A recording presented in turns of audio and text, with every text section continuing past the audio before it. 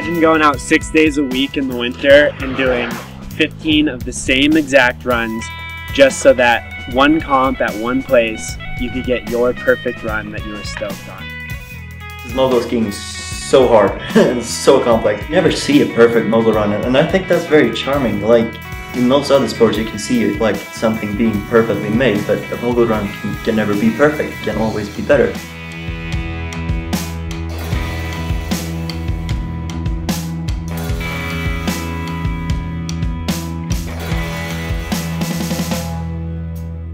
Of course, you can have injuries in that sport. It's a dangerous sport, extreme sport.